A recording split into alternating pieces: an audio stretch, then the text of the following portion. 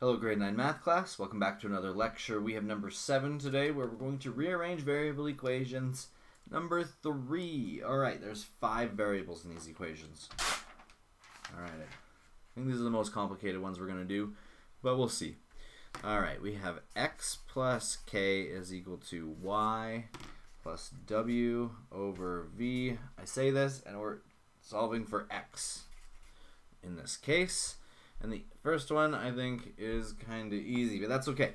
X is here. We're going to take the positive k and move it to the other side so we can get x all by itself. That means it's negative on that side. So that is x is equal to y minus k plus w over v. And we've solved for x. It's all by itself on that side. We should pat ourselves on the back for that hard work. All right. Let's hope they get more difficult. Maybe they won't. We have x plus m is equal to yp times p minus n. And it looks like, again, we're solving for x, but we want to get rid of the brackets. Brackets are not our friend when we're talking about variable equations. So let's get rid of that. We use the distributive property. So x plus m stays by itself on that side for now. Y times p is yp, and y times minus n is minus yn. We're then going to go ahead and move the positive m over. It's negative on the other side then. So that's x equals yp minus yn minus m. And you may be going, what are these equations?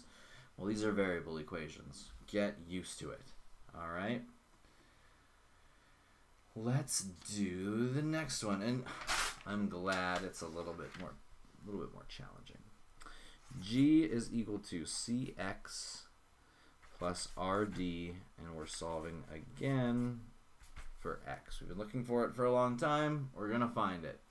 Okay, we want to get x all by itself. We've got c and we've got r and d. And these are added to this term. This is the term we want to get by itself. So we can go ahead and we can actually just subtract both of these at the same time. They have to stay together because they're multiplied together, but we can subtract both variables from the other side. So this becomes g minus rd, right? Positive on one side, negative on the other, is equal to cx. And then we take the c and we move it to the bottom. Right, it's multiplied on one side, it's divided on the other. We're left with g minus rd divided by c is equal to x. We're almost done. We want to flip it around. We like our variable that we're solving for on the left. So x is equal to g minus rd all divided by c. Okay, so a few more variables, a little bit more moving around, but nothing more complicated really than we did last time when we switched the bottom and the top of opposing parts of the fractions. Let's do the next one. U is equal to a minus k plus v over w, and we're solving in this case for a, so that's right here. So we have these two terms that we want to move over. Nothing is multiplied by a, they're just added to it. So let's move the minus k over first. It's negative on one side, we add it to the other side. U plus k is equal to a plus v divided by w, and then these two terms are also just added to a. So we can take them and move them to the other side, and they become negative when they go across the equal sign. So u plus k minus v over w is equal to a, and our last step is to flip it around, so the variable that we're solving for, this is a u, this is a k, oh my goodness, I'll write it over here. A is equal to u plus k minus v over w.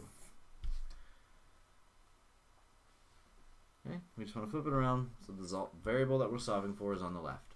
If you guys have any questions, please let me know. But thank you very much for watching, everybody, and I'll see you in class.